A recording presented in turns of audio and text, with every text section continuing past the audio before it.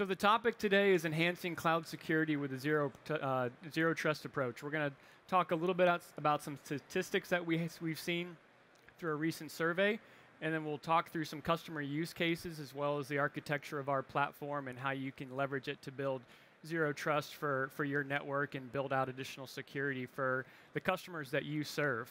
Again, my name is Justin Ryhal. I'm our Senior Director of Alliances for Perimeter 81.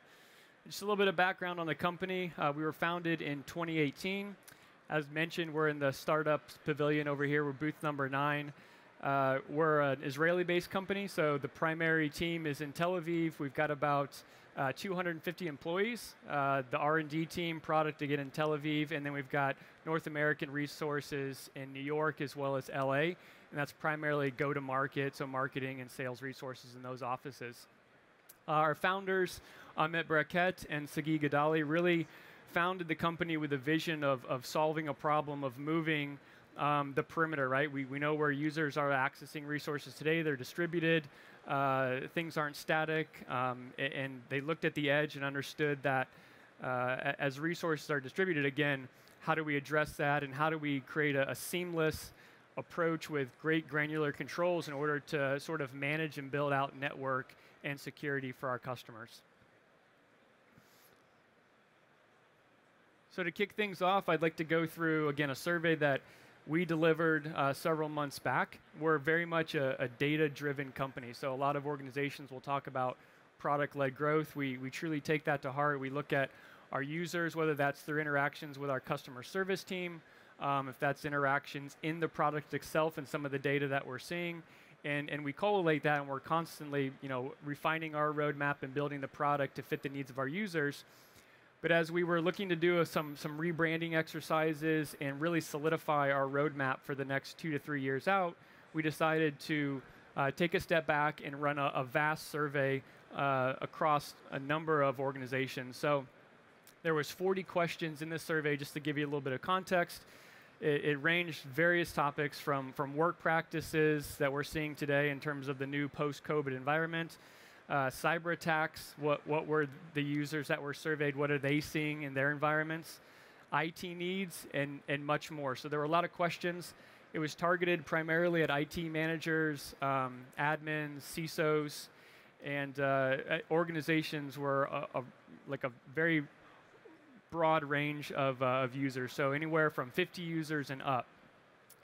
It was not vertically focused, so we received answers from companies that were in manufacturing, healthcare, software, retail, really all over the map. And it was really great to see the results. We had 600 completed surveys, so that's 600 individual organizations that fully completed the survey. And then there were several surveys that come through that were not fully completed, but still gave us some really good data points. So couple lessons that we learned from this survey. One is that I don't think it's a shocker, right? Remote work is here to stay. When we surveyed these users, 87% very quickly said that their employees will continue to work remotely or at least in a hybrid form post-COVID. And I'm sure if I were to ask for a raise of hands, which I won't do, many of you and your organizations are probably in very much the same boat. A lot of top drivers for hybrid and remote work, but when we look at it, there's massive value for both the employee in terms of the work-life balance, what they get to experience. I personally have been remote for over 8 years. I've got young children. It's a great thing in terms of not having to commute. A lot of benefits to it, a lot of downsides as well in terms of not having that day-to-day collaboration with your peers and your colleagues to ideate on things and to iterate. But generally speaking, it's a good for both the employee and the organization. It's not on the graph here, but when we actually looked at organizations that were just hybrid, even those organizations, they basically came in as roughly 50% of those employees were still going to be home 1 to 2, or in the office 1 to 2 days a week. So still the vast majority are working remote. And hopefully this starts to build a little bit of a picture in terms of how this impacts zero trust. Second lesson we learned, no shocker here either, is that cyber attacks are not just news stories.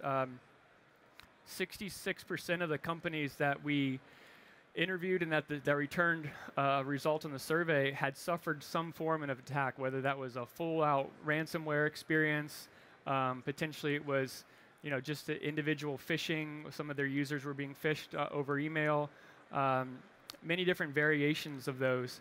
87% of those that experienced a ransomware attack reported that to the authorities, and of that, 59% paid the ransom as well. And we know that obviously paying the ransom is much cheaper than the alternative, so that's not a surprise. May see that change as cyber insurance evolves and as that market changes to paint a different picture there. What's most interesting to me, at least in this slide, is the bottom right here. As I mentioned from the outset, the survey went out to organizations with greater than 50 employees. So it's kind of a big number. It could be anywhere from 50 to a very, very large enterprise. But when you think about the SME market, organizations that are a couple hundred users, maybe 250 users or below, if they experience an attack that is going to cost them a ransom of anywhere, say, 100 to 499,000, as we saw there, which is a pretty good percentage, 29% of those attacks, that could be detrimental to the business. That could mean doors closed. That's a massive impact to a company, even if they are financially secure.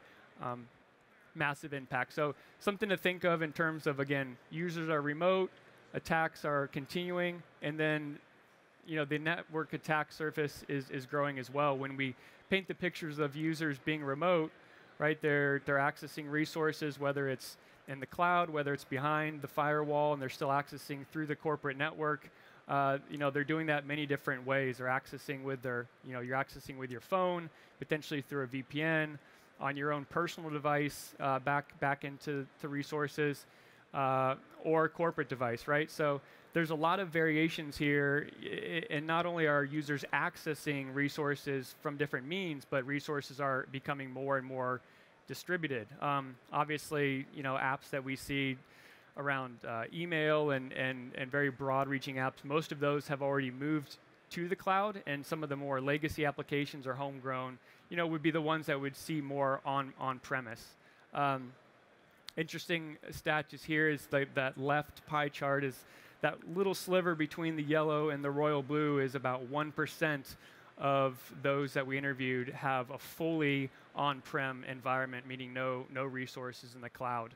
And then when we look at how that has impacted cyber complexity or the cybersecurity that these users are facing, it adds up to about 59% in terms of those who see significantly more complex impact and also somewhat more complex, so the vast majority. So in summary of the first couple slides, we've seen that hybrid work is here to stay. Obviously, cyber attacks are a reality for many organizations, including the small and medium enterprise, and the attack surface is constantly expanding. Now we come into the crux of the problem where Perimeter 81 plays and where we see Zero Trust is a way to enhance network security and connectivity. About 30% of the companies use more than 20 cyber tools. So as they look to address the problem of, I've got all these users, they're remote, they're working from all over, they're accessing resources that are distributed, a lot of times that problem is fixed with adding more tools to it. We see new companies pop up and more tools come out to address that issue.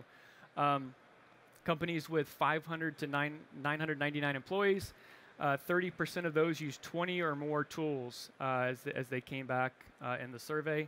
And then larger organizations of 1,000 plus use, 50% of those use 20 or more tools. So obviously you think about it, larger organizations, larger budgets, more resources, that adds up to more tools. But awesome, the other piece of this is we saw that more is actually less. 71% of the leaders that were interviewed basically said that the different cybersecurity tools that they're often patching together negatively impacts their organization's ability to prevent and detect threats. It's just a lot of noise, there's a lot of data coming in, and they don't necessarily know how to address that. So it's a problem, and its complexity is getting more and more advanced in a difficult item to address. So this is very rudimentary architecture of sort of a legacy network in terms of you've got your headquarters with a couple maybe branch offices or site offices, and then a firewall that has those controls where maybe you're routing, you're backhauling traffic through the firewall via VPN, and then those users are accessing those cloud resources, distributed resources wherever they may be. But this isn't necessarily the best approach, right? It's sometimes a bad user experience in terms of connectivity. It could create issues in terms of latency, difficult to manage for the admin. So there's a lot of problems with this. This is, we call it legacy. This is still the vast majority of what we see. But it's not necessarily addressing the issue of this remote work with remote resources, and moving from the model of implicit trust where everybody has access to everything to zero trust, and how we mitigate risks based on the policies that we build out for those users. So we've basically said that the goal of Perimeter 81 is to move the perimeter to the people. So when we look at zero trust, whether it's accessing resources again through a gateway to branch resources, headquarter resources, resources that are on maybe a VPC that you need to access. It's a journey, not a destination. A lot of companies aren't ready to disrupt their firewall implementation today and move everything over to this. So we see a lot of organizations who will maybe have a need for a certain portion of their environment if more users are working from home and maybe they're accessing distributed resources to move towards this model, and it's a more granular approach in terms of growing into it and maturing into this to adopt it for the broader organization. It's a mindset. It's not necessarily a our tool or any specific tool. It's an evolution of how the network is built and how resources are accessed. So I wanted to share a quick example of a use case customer of ours, Postman. Maybe many of you are familiar with them. They are very much a mid-sized organization that's cloud first and very agile.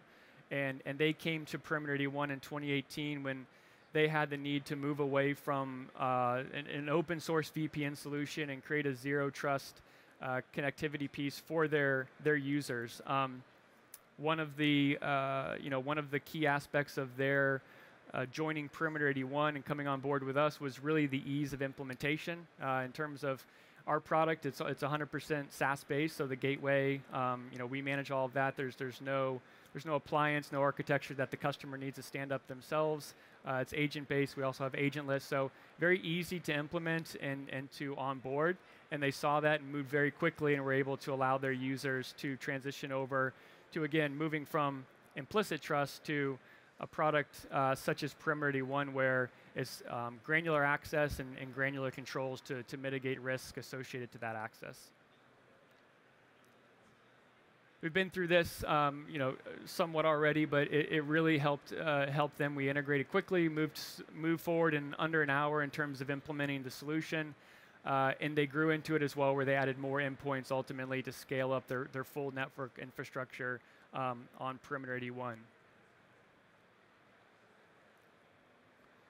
So this is sort of I would say the meat of the presentation. This shows really the converged network security that we're looking to build out, and that many organizations in this new modern workforce are looking to build out as well, right? So when we think about the cyber complexity trap and all of these tools that organizations are onboarding, many of you have maybe heard of SASE, Secure Access Service Edge, coined by Gartner a couple years ago. We've taken the approach where we're trying to create a platform. We have created a platform that is 100% SaaS delivered. It's easy to onboard. There's not a lot of blockers in terms of bringing it up, and there's multiple solutions in one. So we look at zero trust in terms of that's the baseline of building out the network and the user's access and the controls around that. But then there's additional features and functionalities to create more security around firewalls as a service, layer 3, layer 7, other access points, how we manage the network and what's happening on the network, as well as secure web gateway and components of that to both look at, what are the users accessing, how do we potentially, block their access to known malicious sites, to phishing sites, to even if it's categorization to gambling or whatever it may be, social media during office hours, and then create bypass rules around that as well. Obviously, if users are leveraging banking, et cetera, we can support that. So, in this model, it really brings the network together and allows our customers and others to build that converged network security, right, where they're accessing potentially AWS resources through a site-to-site VPN connection and the VPN Perimeter 1 network. We also offer inter-region transit gateway peering as an option, as well as redundant tunneling and the ability to create high availability for the user's environment across the gateway. We support branch offices, headquarters. As I mentioned before, there is an agent on the solution, but once the agent is there, and we have many different ways to get that on board, many through identity providers that we integrate with today out of box.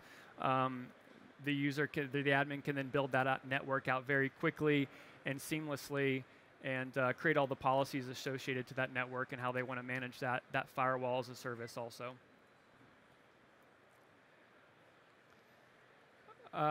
In terms of the organization, again, we're a newer organization, been around since 2018. We're growing quickly. I don't know if I mentioned from the outset, but we've got about 2,500 customers today. Very fast growth. We're seeing most of our growth in the mid-market organizations that are adopting cloud first. They're agile, and we don't necessarily want you to take my word for it or others, but as you see here. We are very much involved in the analyst community, and Forrester named us a leader in the new wave in 2021.